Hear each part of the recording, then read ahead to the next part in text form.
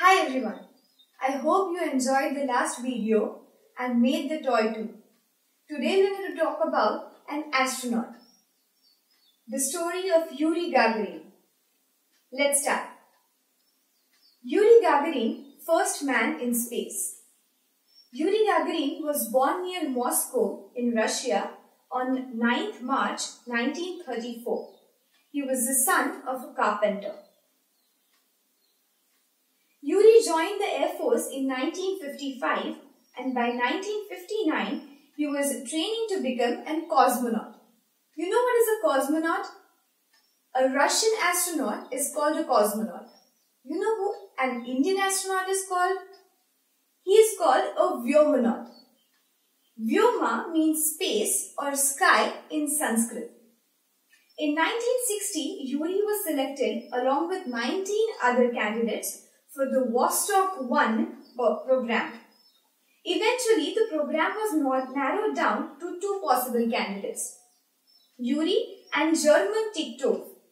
Both had excellent performance in their training and were short enough to fit in the Vostok cockpit. Yuri was perhaps selected because of his modest behavior, and the other candidates voted for his excellent memory skills, fast reactions and mathematical skills. At the age of 27, on the morning of 12th of April 1961, cosmonaut Yuri was helped into his spacesuit and made his way to the launch pad. He climbed the Vostok spacecraft and wondered if I would return back to Earth, but Yuri was calm. At 9 a.m., as the engines rumbled, Yuri said, "Let's go." The rockets blazed into the space. In 10 minutes, Vostok spacecraft separated from the launch pad. Yuri was in space now.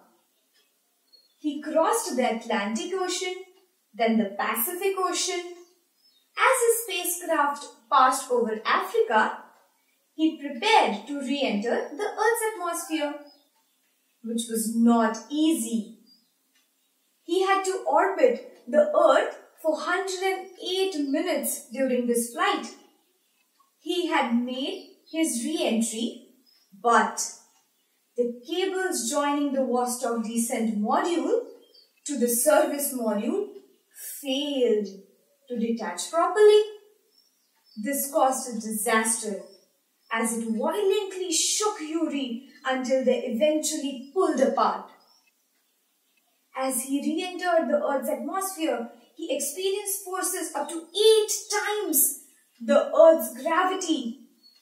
Because the Vostok spacecraft had no engine to slow down its re-entry, Yuri had to eject out and parachute to the Earth. He landed safely near the Volga River. Yuri was a national hero now. He became a global celebrity. And all of us know him as the first man in space. I hope you all loved the story. And now we are going to make a rocket. Bye. Friends, I hope you have enjoyed playing with the last toy that we made. Today we are going to make a rocket. It is a very easy toy. You can make it at home, inside the home, in your courtyard, anywhere.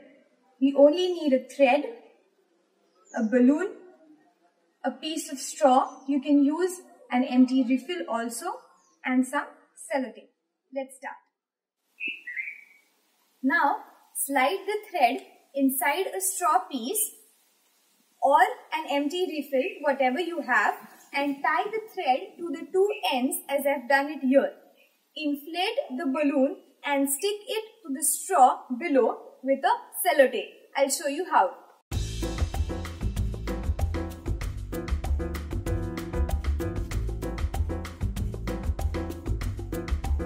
Ready?